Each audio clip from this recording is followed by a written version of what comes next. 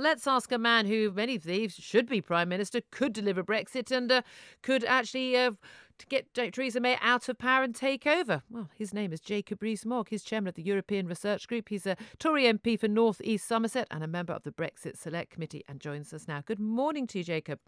Good morning, Julia. That was quite an introduction. Well, this is what people are saying. First question, do you agree with David Davis and Boris Johnson that the Prime Minister's proposed Chequers agreement doesn't deliver real Brexit? Yes, I do. Over the weekend, I only raised questions on what had been agreed because I was surprised that members of the Cabinet had gone along with something that seemed on the face of it to be tying us into the European Union one way or another. And once David Davis and Boris Johnson set out their resignation reasons, it became clear that Brexit and Chequers are not the same thing. It would certainly appear so. In his resignation letter, Boris Johnson has talked about how the dream is dying, suffocated by needless self-doubt, and saying it is as though we're sending our vanguard into battle with the white flags fluttering above them. It doesn't sound like Brexit is going to be delivered. So what are you going to do about it?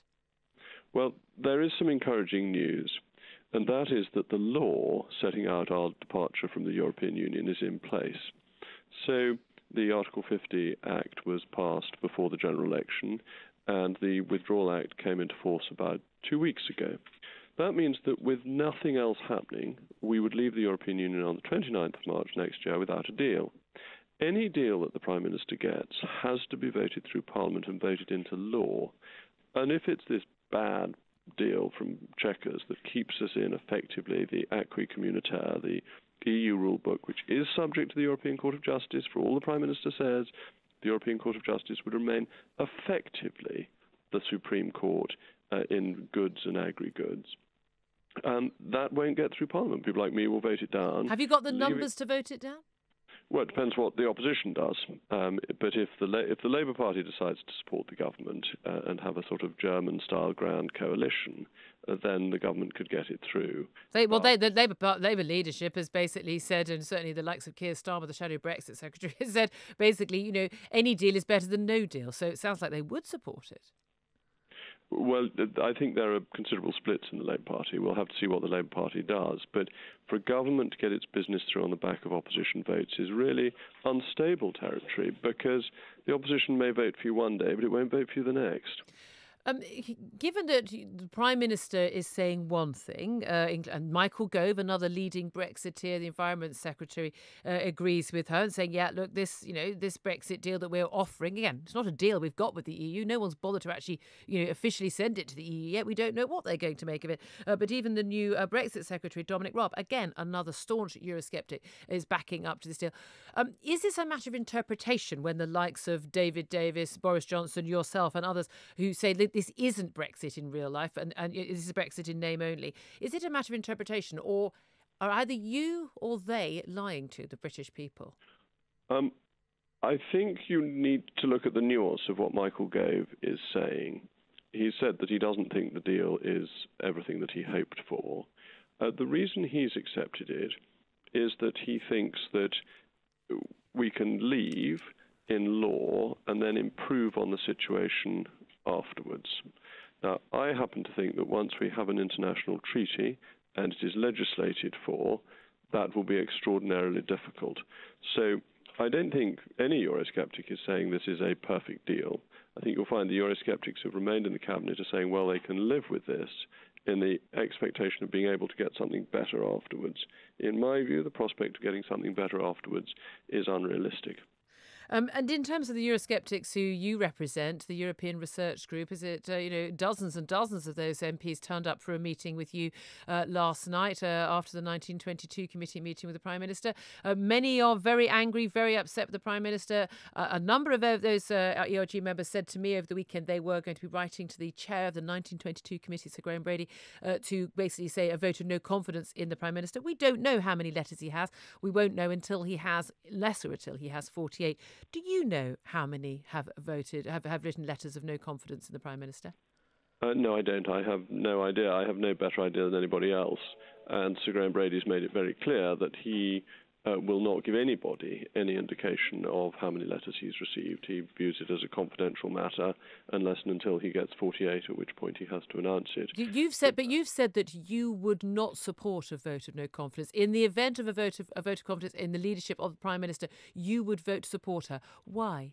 Well, what I said was that in a vote of confidence in the House of Commons, I would support the Prime Minister. That's because I don't want to have a general election. There isn't a vote of confidence in either case at the moment, but I don't think many people want to have another election. We've only had one a year ago, and a vote of confidence in the House of Commons under the Fixed Term Parliament Act potentially automatically precipitates a general election unless another government can be formed involving other people. So that's the vote of confidence that I would support the Conservative Party. Are you putting party before country at this point?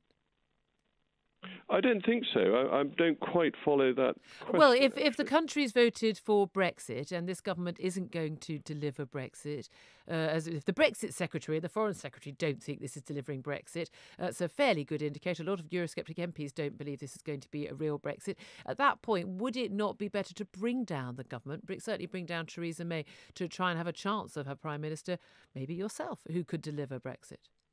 I think the problem with that hypothesis is that the government in waiting is led by Jeremy Corbyn, and I don't think Jeremy Corbyn... At least he's a Eurosceptic.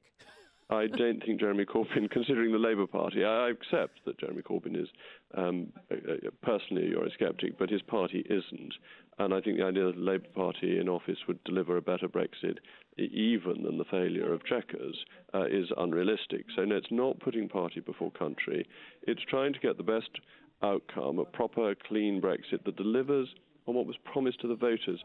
You mentioned the mood at the European Research Group meeting, and the greatest sense was one of sadness, really, that the Prime Minister had promised to do things and that in Chequers had run away from those promises, that all those statements, Brexit will mean Brexit, we're not going to be half in, half out, all the things that she had said before seemed to be swept away by giving in to pressure from the European Union not to have a proper Brexit.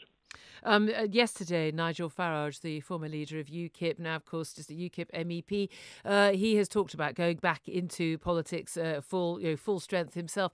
But he also, speaking to James Whale, my colleague here on Talk Radio, had a little word to say about who he thinks should be leading the Tory party. Have a little listen. I think the one man who maybe could just catch the imagination of the public because of his absolute sincerity and honesty is Jacob Rees-Mogg. Really? Yes, really. James, he's honest. He's honest. He's straight with And people. would you work under him then as a Tory? Well, I don't listen. We're miles away from that. I'm not interested in having a career in politics. No. I just want this country to be independent, and I want us to lead the rest of Europe towards a better Europe for everybody. And once that's done, I can go back to going fishing and going down the pub. Well, that's what Nigel Farage had to say. Jacob Rees-Mogg, you've got Nigel Farage's vote. Are you ever going to be leader of the Conservative Party? I'm a backbench MP since Stanley Baldwin became leader, the Conservative Party, when in office, has always chosen a former Home, Foreign or Secretary or Chancellor to be Prime Minister. Now, I know the numbers of these great offices are increasing in terms of former holders with all the resignations that are going on, but that is the pool from which historically the Conservative Party draws, not from obscure backbench MPs. You're a obscure backbench MP. Can I just ask you one final question? Dominic Raab is the new Brexit Secretary. Staunch Eurosceptic, very strong campaigner on that front. Does it matter, though, who's in the Brexit Secretary job since the Brexit negotiations are being run by civil servant Ollie Robbins? As so often, you put your finger on the issue that what is the point of the Brexit department if all the decisions are made in Downing Street? And that's at the heart of David Davis's resignation letter, that if you think about this 120 pages that was presented at Chequers, this was drawn up without letting the Brexit Secretary know. Writing 120 pages is quite an arduous task. It's not done in a couple of days. At the same time, the Brexit department was charged with putting together a white paper, which it was working away on, which is now going to be completely bowdlerized, taken over by the 120 pages worked out in secret in Downing Street. And this is an impossible position for anybody to work under if your boss is undermining your role and keeping things hidden from you. It's deeply unsatisfactory. Should Dominic Raab have taken that job? Dominic is a very able man and very popular within the Conservative Party. I think he might have wanted to demand that he took charge of the negotiations in a proper constitutional manner rather than being done by the backroom boys of Downing Street.